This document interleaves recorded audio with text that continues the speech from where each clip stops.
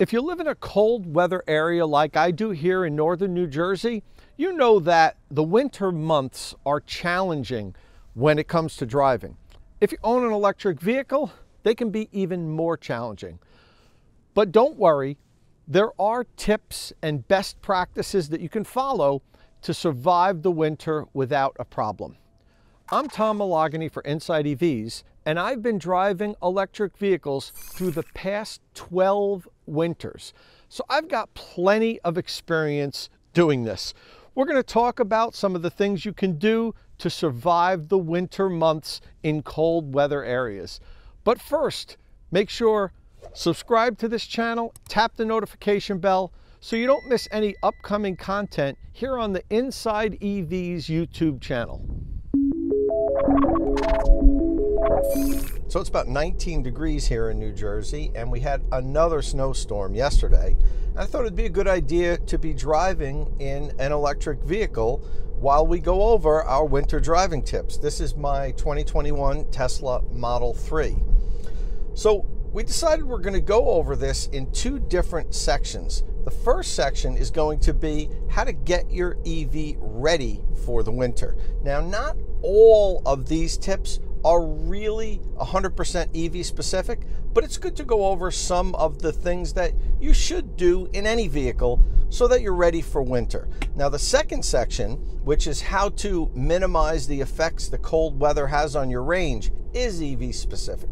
In each section, we're going to have 5 tips plus one bonus tip that's specifically for Tesla owners. And well, after all, Tesla does sell the most electric vehicles, at least here in the US by far, so we're giving Tesla owners a little bonus in each section.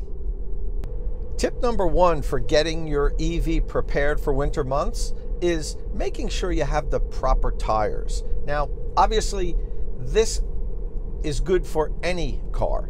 If you live in an area where you get frequent snowstorms, where it's really cold and there's icy roads, you really should have proper winter tires on. All-season tires just don't cut it in areas that have a lot of snow and ice on the roads. The first thing I did when I got my Model 3 was get a nice set of winter tires to put on. I got the car in December, so it was immediately time to put on the winter tires. You want to put your winter tires on when the ambient temperature averages below 40 degrees. That's when the winter tires really take effect, because not only do they have the right tread pattern for snow and ice, but they're actually made of a different compound. The compound is specifically formulated for cold weather, and it remains flexible when it's really bitter cold out, whereas summer tires or even all-season tires get very stiff and they lose grip. So if you have an EV and you live in an area that gets a lot of snow, if there's icy roads, make sure to put winter tires on them. It'll make a huge difference.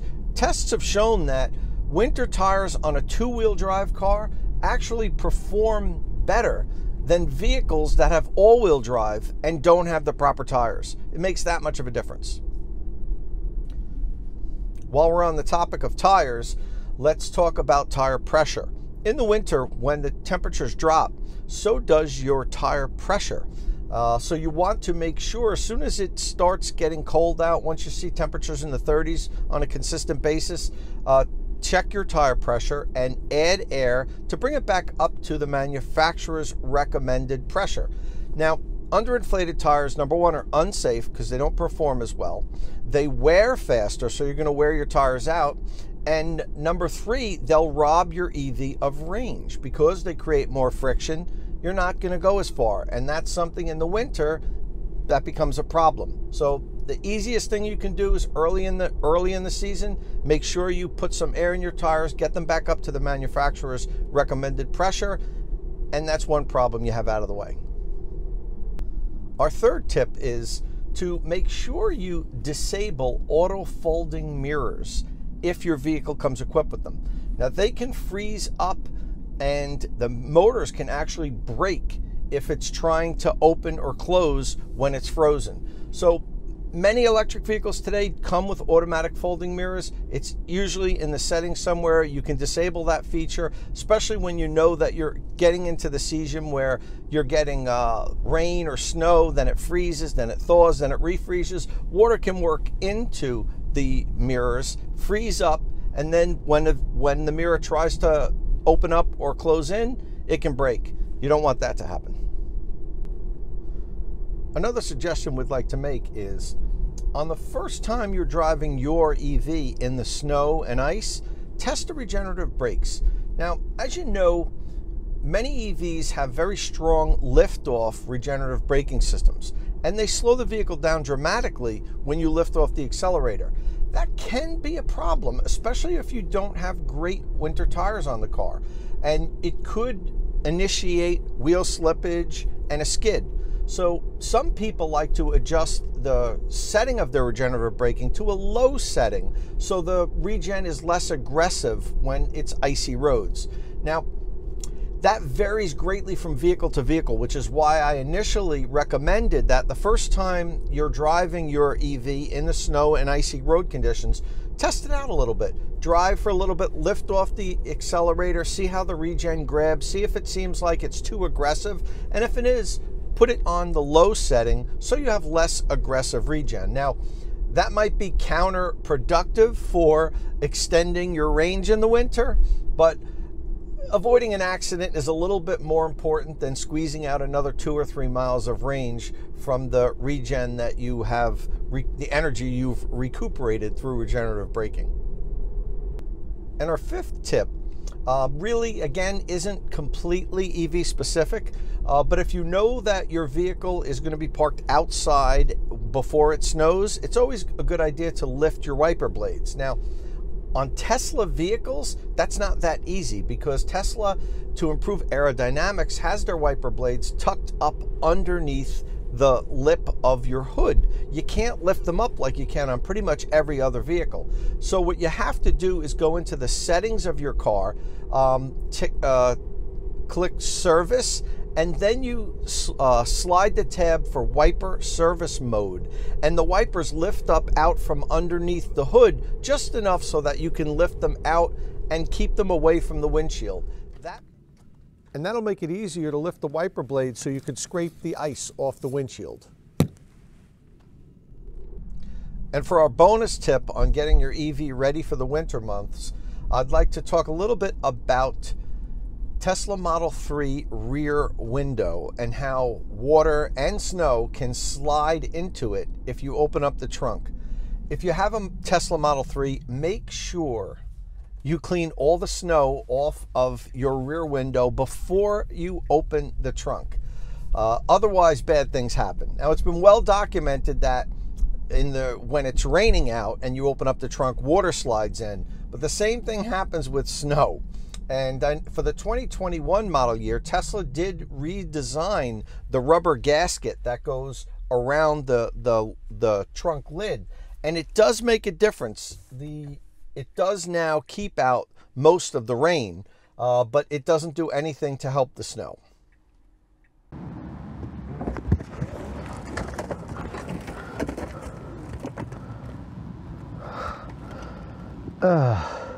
Seriously, Elon?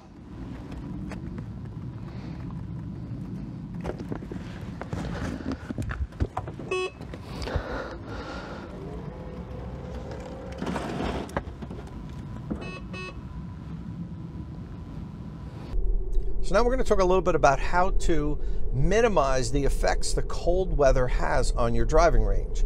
There's no magic bullet. Your electric vehicle isn't going to go quite as far in cold weather as it does when it's nice and warm out. Batteries are like people. They kind of like to be somewhere between 40 degrees Fahrenheit and 80 or 90 degrees Fahrenheit. Once you start getting above that or below that, that's when they don't really perform as well as they can. So the first thing we're going to talk about is probably the most important. And this is important all year round, but it really becomes more important in the winter when you're trying to squeeze out every mile you can. And that's how you drive the vehicle, how fast you drive, how quickly or rapidly you take off from a standstill. Try not to make jackrabbit starts. I know it's hard because EVs are fun to drive. They have that instant torque.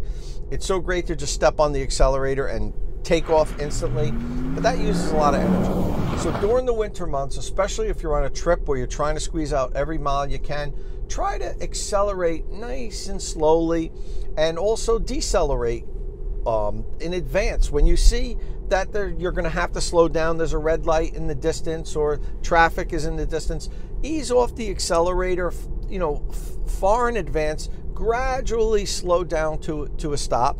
And on the highway, if you can manage to just drive 5 or 10 miles an hour slower than what you normally do, you'd be amazed the difference that can make.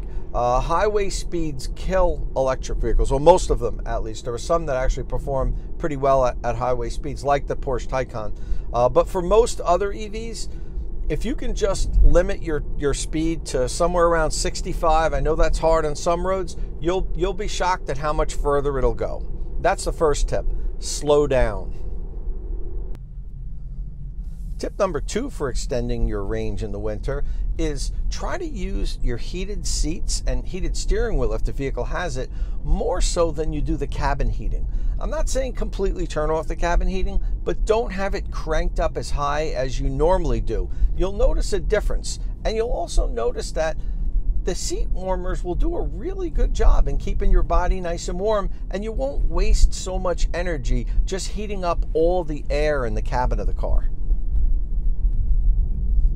Tip number 3, select eco mode, or in Tesla vehicles, chill mode. That will send less power to the motor, and there'll be more energy left over to extend your range. The added bonus of that is with less power going to the traction motor, you're less likely to give it a little too much energy and have your wheels spin and perhaps enter a skid on icy roads. So there's 2 benefits there. Safer, more range. Our 4th tip, and one of the biggest tips, is use the preconditioning feature that your electric vehicle has, if it has it. Most electric vehicles today allow the owner to select a schedule to precondition the battery.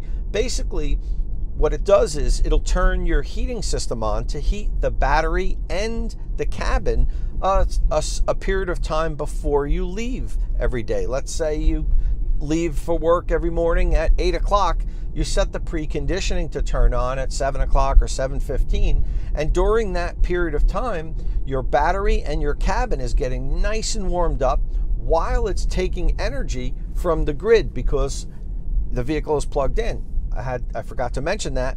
Make sure your vehicle is plugged in when you're using preconditioning feature, but chances are that's going to happen anyway, because when you come in home at night, you plug in, the vehicle's recharging, it fully charges overnight, it shuts off, but it's still plugged in, and then an hour or so before you leave in the morning, preconditioning turns on, and the car is getting nice and toasty, and it's pulling that energy from the grid, not from your battery. You get in the car, it's nice and warm, and then you can maybe turn on the seat heaters, and you don't even need the cabin heating, or you can have it set very low, and you're nice and warm, and you've saved a lot of energy.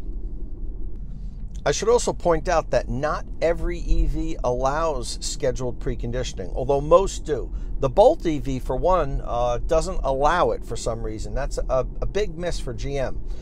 So what you can do to try to offset the fact that it doesn't have preconditioning scheduling is you can schedule the time your car charges so that it finishes charging right around the time you leave in the morning. Now, the act of charging the vehicle in itself will warm up the battery. So if you know that you're leaving at 8 o'clock in the morning and your car's going to take 2 or 3 hours to recharge, depending on how much you drove the night before, you set the scheduled charging for the vehicle to start 3 or 4 hours before you leave in the morning, and it'll just be finishing up right before you leave, and the battery's going to be warmer. It's not as good as preconditioning, but it does help. And the Bolt does allow the owner to start preconditioning manually through the app or the key fob. So what you could do is delay the charging of the vehicle, and then when you get up in the morning, a little bit before you're going to leave, press the preconditioning button, and then you're going to have a nice warm